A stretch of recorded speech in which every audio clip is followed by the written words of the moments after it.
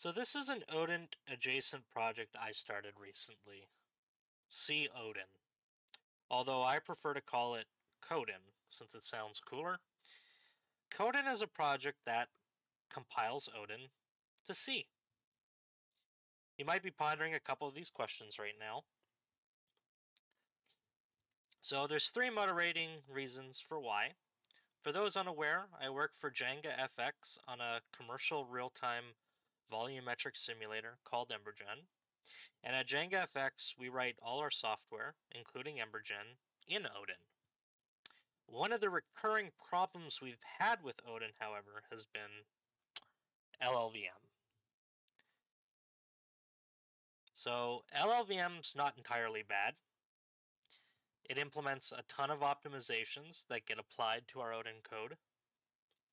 It produces native executables for all the platforms we support. It's extremely quick and easy to build your own programming language with. However, those optimizations are often specific to C and C++, and they often break Odin code. As a result of that, the Odin project has had to disable a lot of optimizations within LLVM, otherwise it would miscompile code. LLVM is a moving target, and it's very hard and concerning for us to update it. For example, at Jenga FX, we still use LLVM 11. When the latest version, as of recording of this presentation, I believe is LLVM 15, or it might even be LLVM 16 at this point. So we're pretty far behind. We found that LLVM updates break quite easily, in part because it's such a fast-moving target, and in part because it's a massive project with a lot of developers. And none of those developers are Odin developers, and it's not even evident if Odin is on their radar, right? So how could they be making the best decisions for Odin as a language? Similarly, none of the Odin developers have any upstream contributions with LLVM or to LLVM. So they're very disconnected, and there's no real community between LLVM and the language that is Odin. LLVM also doesn't have the greatest debug support, especially on Windows. It supports the code view debug format, which is what Visual Studio's debugger uses, but support for it's only partially complete. And perhaps the worst thing is each new version of LLVM seems to get slower. And that is a big problem because that slows down the speed at which one can compile software written in Odin. So almost all the issues with Odin for ourselves and for others have been due to the decision to build the language on LLVM. The next motivating reason is speed.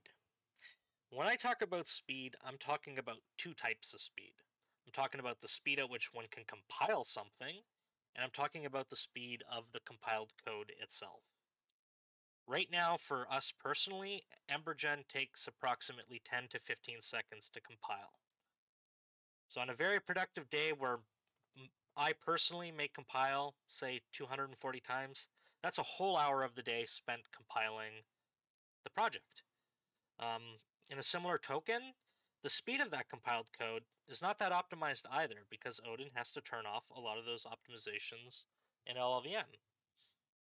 So Odin's speed can be tremendously improved with something more aware of the semantics of the language. The final motivating reason is that of debugging. So Odin's debugging experience is quite poor. Like I mentioned before, code view support is only partially complete thanks to LLVM. The dwarf debugging format, which is what GDB and LLDB uses on Linux, occasionally just crashes the debuggers for some reason. There's no support for any of the hardening and instrumentation tools that most C and C++ programmers are aware of, like address sanitizer, thread sanitizer, memory sanitizer, fortify source, right? And the debuggers that most people do use largely assume the input is written in C or C++, right? The debuggers have no notion of Odin as a source language. And as a final mention, Odin's Valgrind support is lacking too. So debugging in Odin can be greatly improved by leveraging C, as the tooling space around C is far more mature. You might be wondering, well, how does one turn Odin into C code? Well, it's possible if you define a special subset of C, which I've called C0. So C0 behaves as an intermediate representation. It has a small set of instructions, and those instructions are represented by force inline functions in what I call a prelude. So this pseudo intermediate representation is almost single static assignment form, like an IR, but unlike a traditional IR, it has structured control flow because C already has structured control flow, right? So there is no phi nodes. C0 also removes undefined behavior from C at this instruction level, and I'll touch on that in a minute.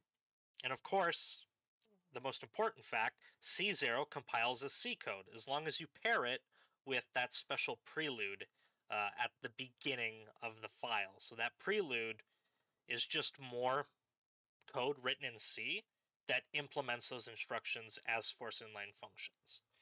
And as a result of this, C0 is both an intermediate representation, but it's also just C code, right? So you can use existing incremental build tools for faster builds.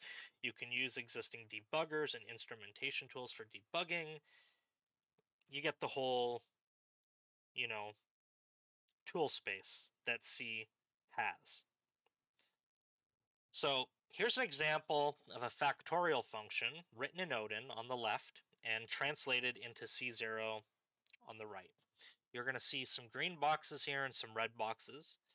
The green boxes are, of course, instructions, and the red boxes are operands. If you look carefully at the recursive call to factorial, it also contains an operand.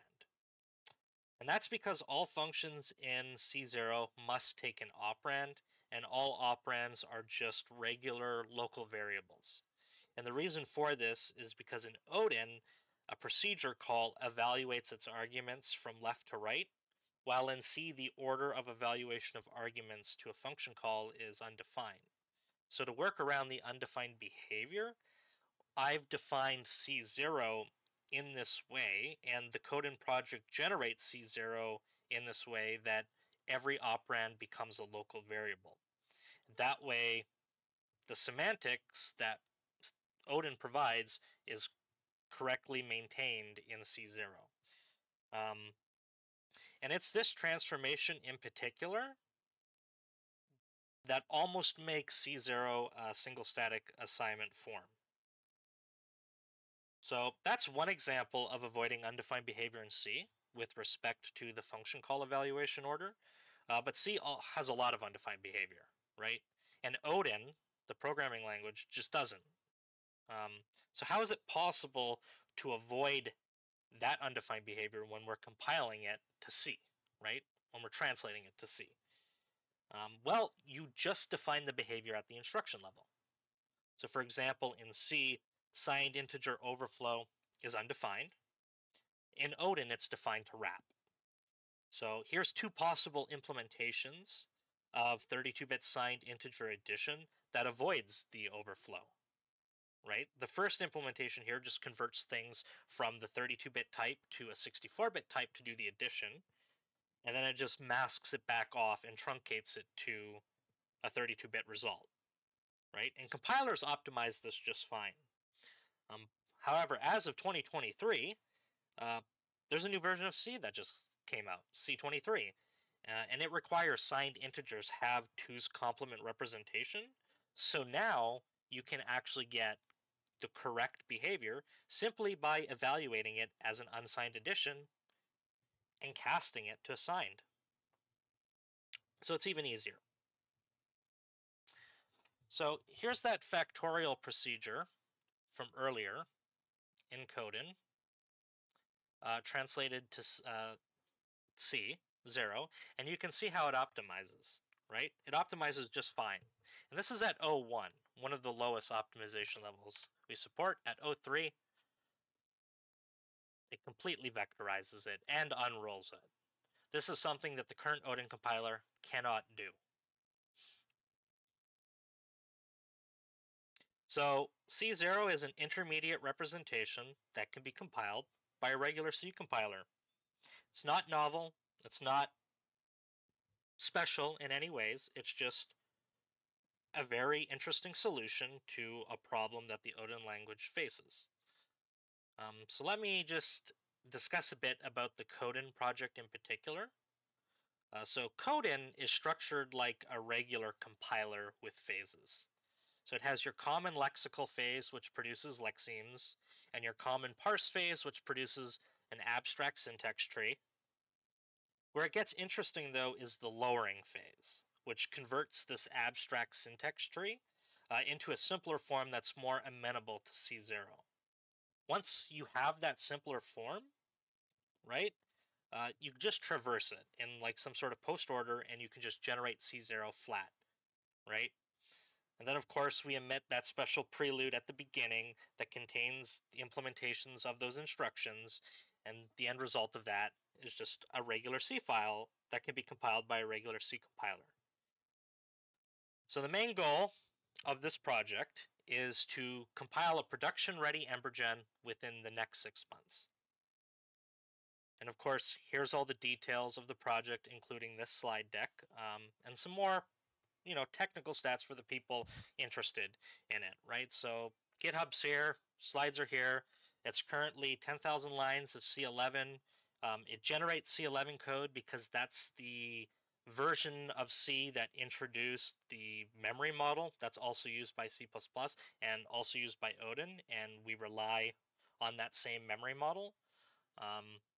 The way that the actual compiler works, for those who are more interested in the algorithmic aspects of it, it's technically a linear transformation of what is called a mildly context-sensitive tree rewriting system.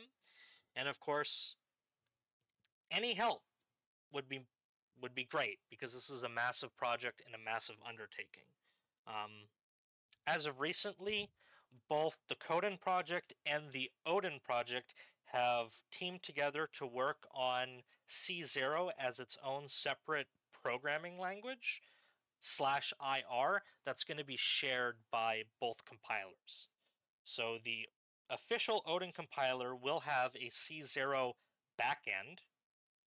Codin will also be an Odin compiler written in C that uses the C0 programming language. We will have a shared project that we use, but there will now be 2 implementations of the compiler, which means 2 implementations of the language. If you have any other questions, don't hesitate to contact me on GitHub, either the issue tracker or on Discord if you know who I am, and I will be happy to answer any questions you may have. Thank you for your time, and here's hoping to a great future for the Odin programming language.